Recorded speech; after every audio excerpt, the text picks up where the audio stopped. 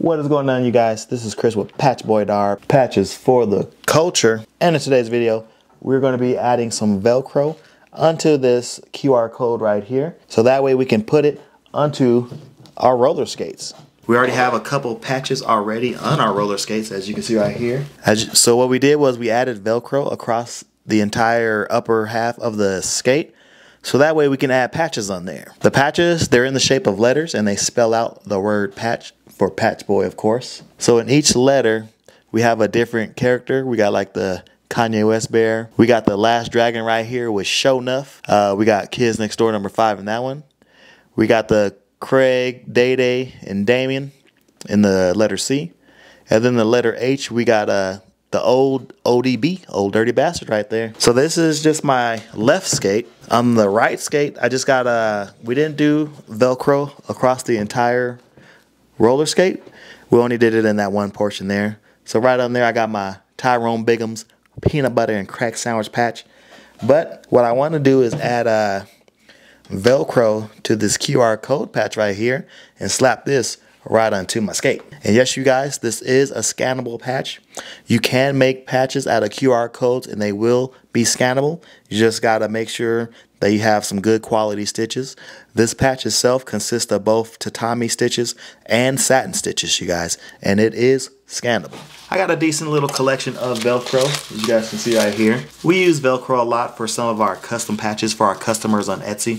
So we always make sure that we got a good collection of Velcro in stock. So we're going to use this Velcro right here, and we are going to add some of this Velcro onto our patch. The Velcro is not long enough for it to go horizontal like that, so we will have to go vertical, so that way the entire patch can be covered in Velcro. So we'll go like this. I'm going to use my handy dandy Wonder Clips to keep it all in place.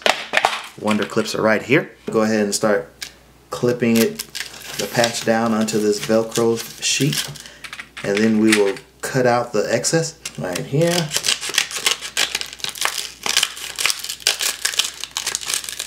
Just so it's not getting in my way.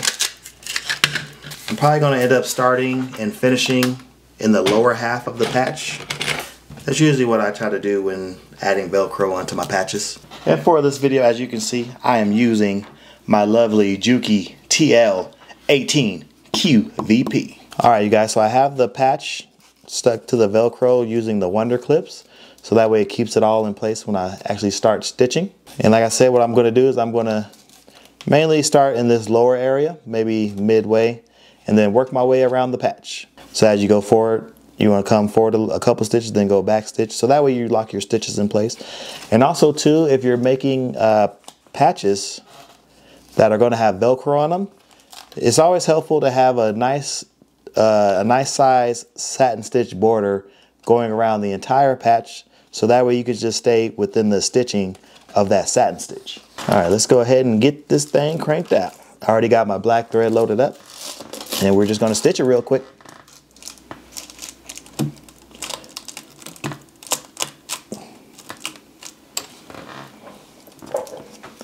I'm going to go ahead and do a couple stitches to start off. Do my back stitches, and now let's go ahead and crank it out. This is pretty easy doing a design that is just a square shape, because all you gotta do is just stitch in straight lines. It becomes difficult when you're trying to do add Velcro to a patch that has multiple different like little shapes, curves, and straights. But this is pretty straightforward right here.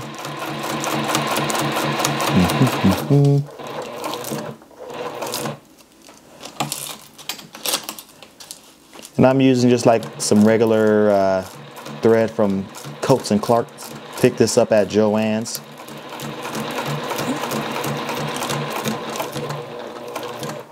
Let me go back a little bit. Went too far forward. All right. And now let's add this edge over here. Once I'm done stitching, I'm going to cut off the excess Velcro. Now that we're going to finish where we started. And of course, we're going to do a back stitch once we get there. I like to overlap it a little bit. Overlap those stitches and then do my back stitch. And now let me hit the scissors button on my fancy Juki. And my scissors button will cut the thread. There we have it. All right, so we have the patch here. We got the Velcro stitched on there, if you guys can see it. So let me go ahead and cut the excess. Let me put my wonder clips away and cut this excess off. Yes, indeed, got some Velcro.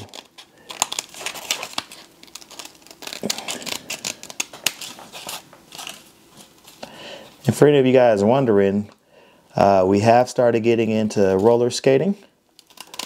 It's been a fun little activity for us lately. We've been going a few weeks now. We go once a week. There's literally a skate city, like literally 2 blocks from our condo. So that's our new favorite pastime.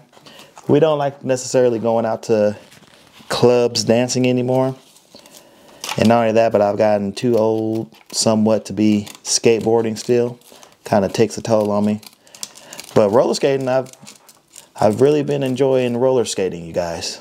All right, you guys, so here's the skate I'm going to be putting the patch on. Notice that my skate is kind of pretty scuffed up already. I need to get a roller skate cover for it.